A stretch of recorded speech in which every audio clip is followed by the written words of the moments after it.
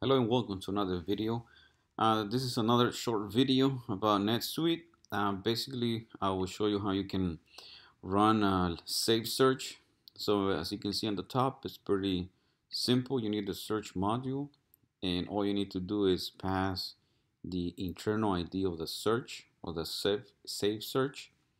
So you can type in your number there, and that will load it into your object search. Now to run it, you need to use your variable run, this function run, and then we're gonna go through each row. So as you can see here, each function result.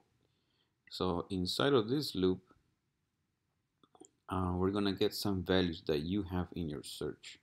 So in my case, or this example, I wanna get that net amount. So that's what I'm doing here. Then on the next value that I want to grab is the transaction number. So this could be your sales order, PO number, item fulfillment, invoice number, things like that. The next thing I want to get is the memo, but you can do different things on your side. And the next thing I need to do is, in my case, I want to know if, for example, this order that I'm looking for, the value, the net amount. I want to know if the net amount is greater than 0 and the status reference, which I'm not even looking up here, but you can do the same thing here. You could just copy this guy, paste it,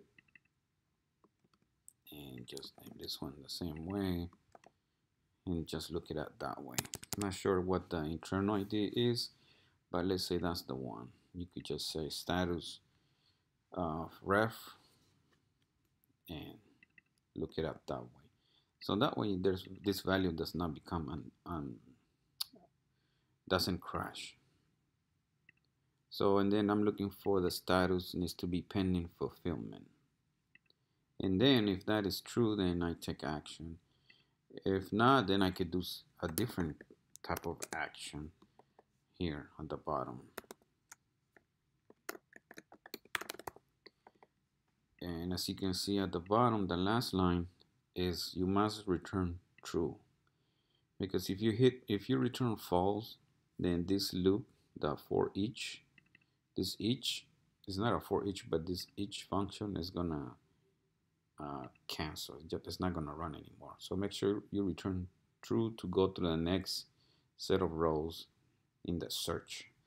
So this is just a quick video, a way of loading your save search, running through them, getting their value, and just returning true, and then you can do other things from here on. And here's an example. You could do an array equals, so you can collect values, use it later. You could do this depending on what it is, but you could say array.push, and then you can grab net amount. You can do it that way. You can push it that way if you're doing one by one, or you could also, depending on the array that you have, you could also say, you could also have an object. So let's just type this, and in here we're gonna type net, and then you can say net amount. You could say a memo. It's just memo, and then you can say array.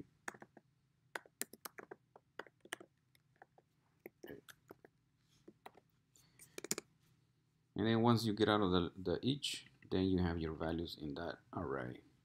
So you could push individual values or in object, depending on what you're doing. So obviously you cannot do both. Well, you could probably do both, but it's not organized. So hopefully this gives you an idea how you can run your save search in your Suite script. If you have any questions, let me know, and I'll try my best to help you out. And make sure you subscribe so you can get the latest NetSuite videos. Thank you for watching.